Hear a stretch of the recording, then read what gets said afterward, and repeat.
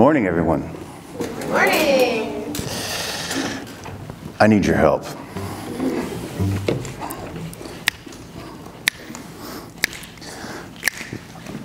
I didn't even need to ask. You get it. Yeah, so just don't stop.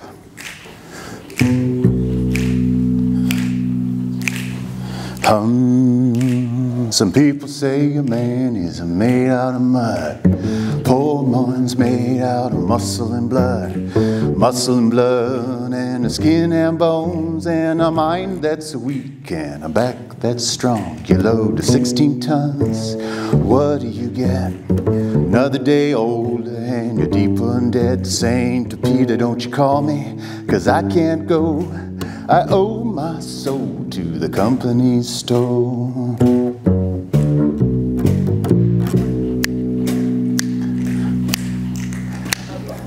There you go. I was born one morning when the sun did shine. I picked up my shovel and I walked to the mine. I loaded 16 tons of number 9 coal, and the straw boss said, well, bless my soul, you loaded 16 tons, what do you get? Another day older and you're deeper in debt. Saying, Peter, don't you call me, 'cause I can't go. I owe my soul to the company store. Was born one morning, it was drizzling rain. Fighting and trouble are my middle name. I was raised in the canebrake by an old mama lion. Ain't no high-talking boss to make me walk the line. You load to 16 tons, what do you get? Another day older and you're deeper in debt. Saying to Peter, don't you call me, 'cause I can't go. I owe my soul to the company store. Don't stop now. Keep going. Let's really dig into it. Check. If you see me coming, better step aside. A lot of men didn't. A lot of men died. One fist of iron, the other of steel. If the right one don't get you, then the left one will. You load to 16 tons. What do you get? Another day older and you're deeper in debt. St. Peter, don't you call me, 'cause I can't go. I owe my soul to the company store.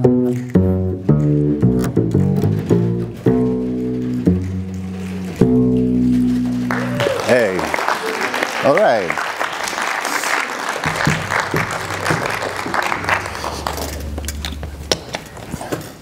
All right, thank you.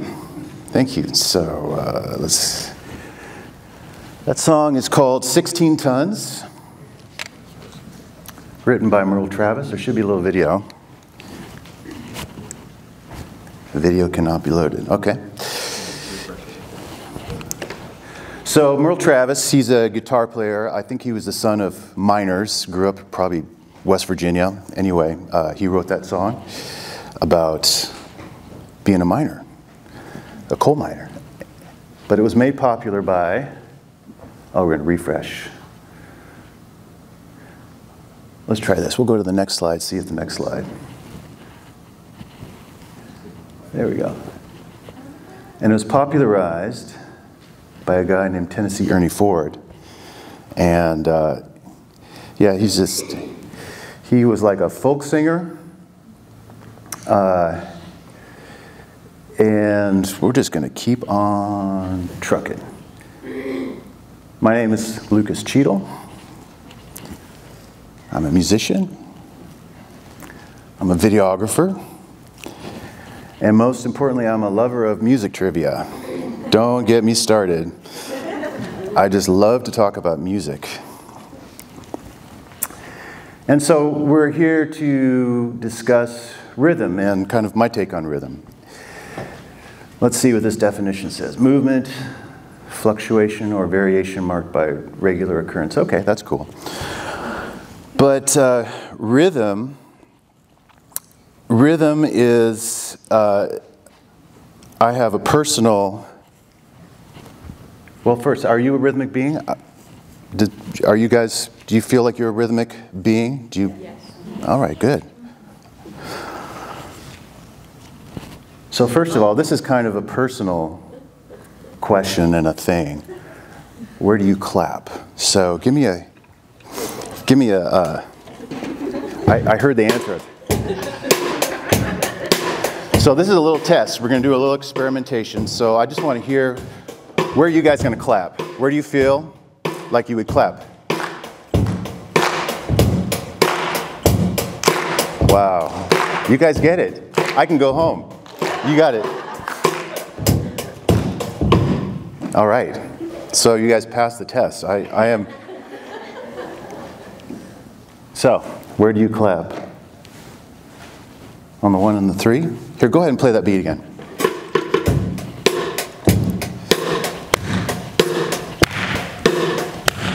That's on the 1 and the 3. 2 and 4. It feels more natural on the 2 and 4, doesn't it?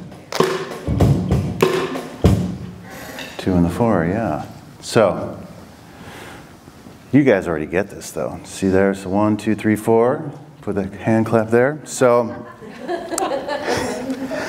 I have a little story to tell. I was at church, and there was some music going on, and there was a drum beat going. Give me that beat again. And everybody was clapping like this.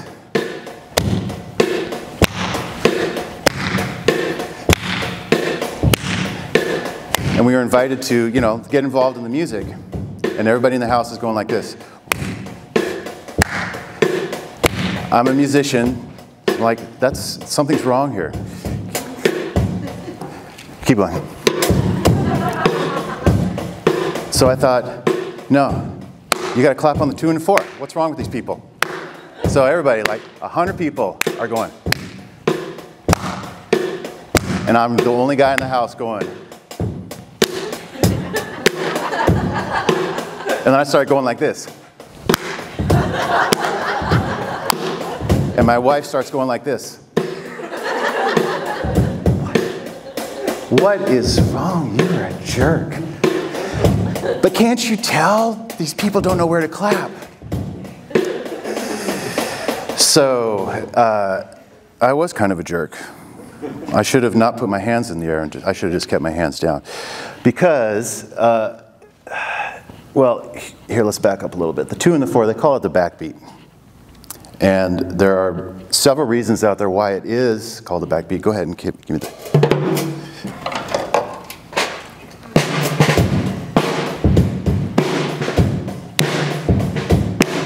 Does anybody know what this instrument is? This drum? Snare.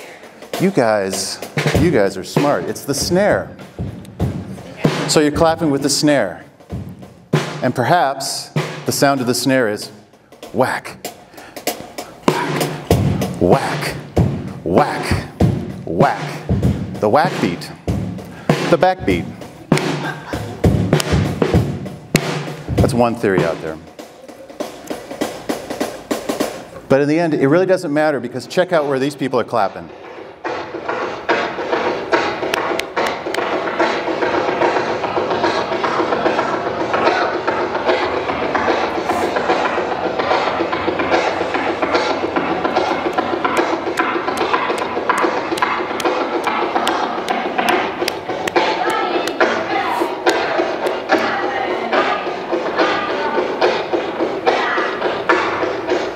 Are they clapping on the 1, 2, 3, 4? I think they're clapping on all of them and in between. So it really doesn't matter. It really doesn't matter where you clap, in my opinion. But if you're going to go against the grain, you don't have to show off and tell everybody that you're right, because everybody's right. And when I pulled this clip, I couldn't help but pull this clip. Check out those moves.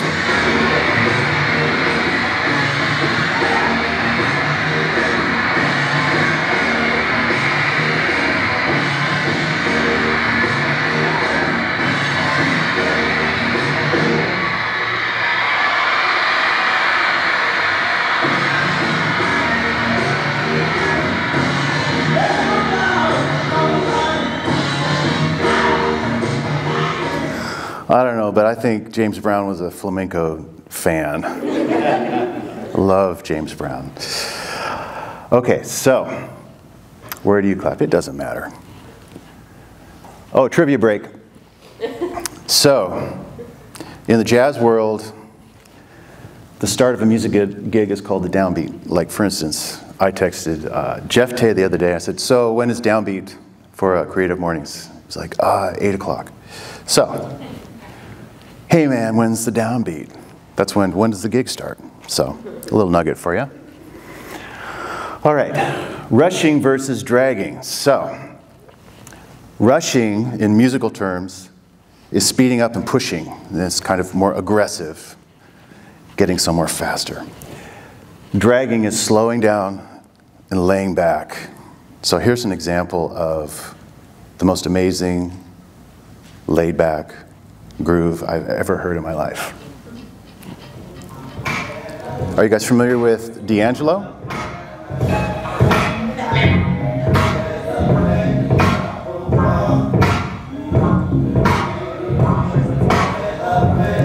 It's like lame.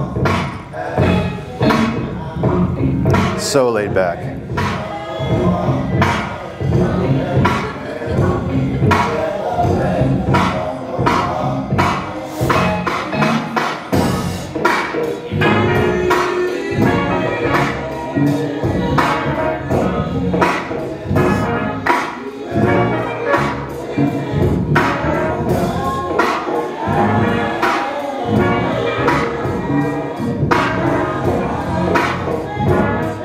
Should start to fade. There you go. So the drummer is Questlove. You guys familiar with Questlove? Yeah, Jimmy Fallon show. There's a great video out of where he's talking about the producer, Jay Dilla, directing him, producing him on this album. And well, watch the video for yourselves. And it's this Jay Dilla guy, he really revolutionized the neo-soul and the laid-back groove. Now here's an example of pushing or rushing. But in this next example, listen to the vocals because they sort of counter the rushing with a slow, drawn-out romantic, which I think is really cool. This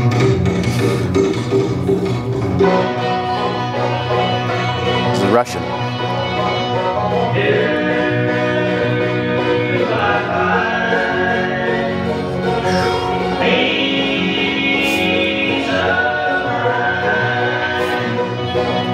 Yes, I do. All I was born to be with you.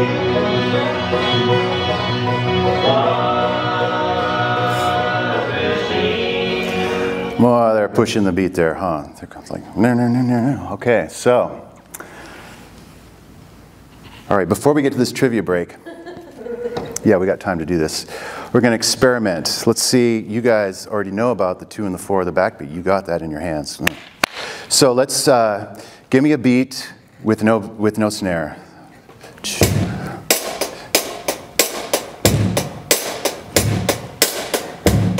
All right, so you guys add the backbeat. Nice. Can you, let's try and push it.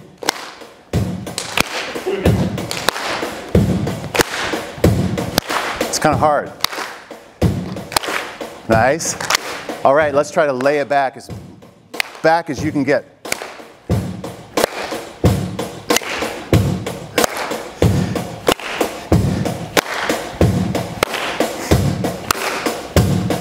All right, that's good. It's subtle. It's subtle, but it's real. Trivia break. 5, 6, 7, 8. That's not how musicians count in music. That's how dancers count in dance. Because dance is usually based on an 8-step dance combination. 1, 2, 3, 4, 5, 6, 7, 8, dance. Da, da. All right. So with music, it's 4. 1, 2, a 1, 2, 3, 4. So there's this great film called Whiplash. Anybody seen Whiplash? Yeah. So great. Love that film. I actually played a lot of big band music. Man, they get it right. Such a great movie. There's one weird thing though. There's one really weird thing. Is the band director always counts a 5, 6, 7, 8. And when I first heard that in the movie, I thought, what is happening here?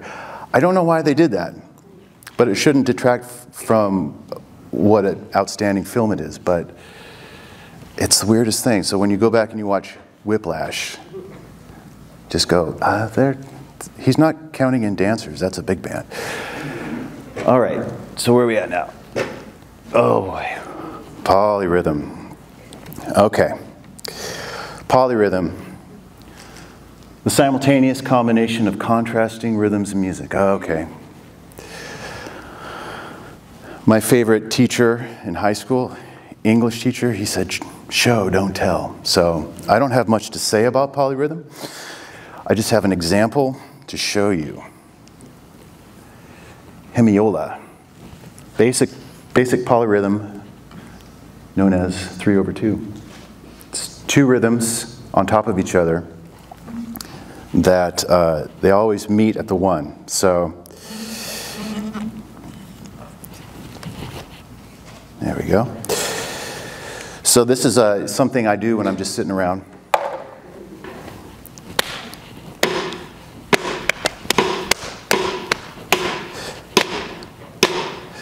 Here, let me do it on my thighs first.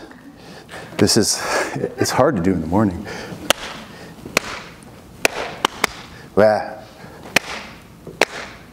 Just give me a second here.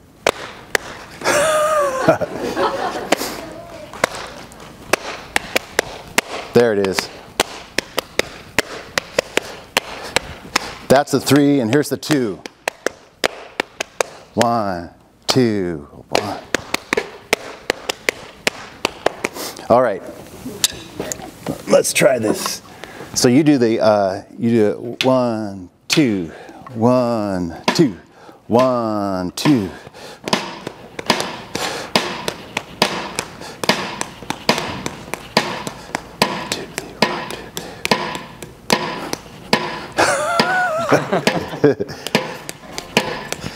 That is.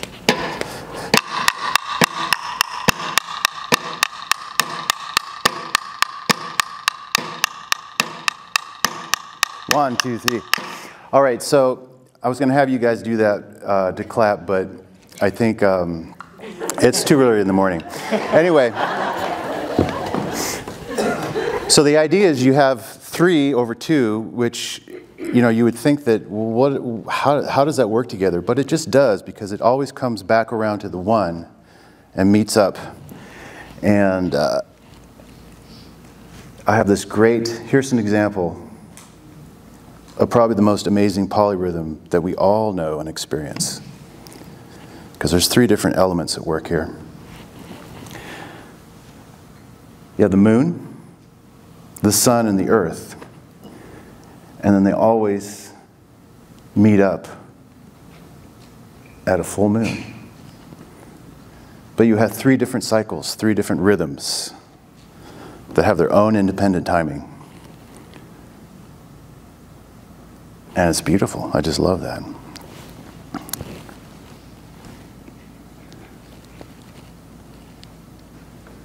So, in my humble opinion, 2 and 4 may be somebody else's 1 and 3, but just be true to your rhythm, because diverse combinations can make magic. Rushing and dragging creates tension, but tension is not bad. It's actually a good thing. It adds flavor and character to whatever you're doing. And I think that we can agree that we live in a polyrhythmic world. You may find yourself going against the rhythm and out of sync with the world. And just embrace the rhythm that you find yourself in. And that's it. Thank you very much.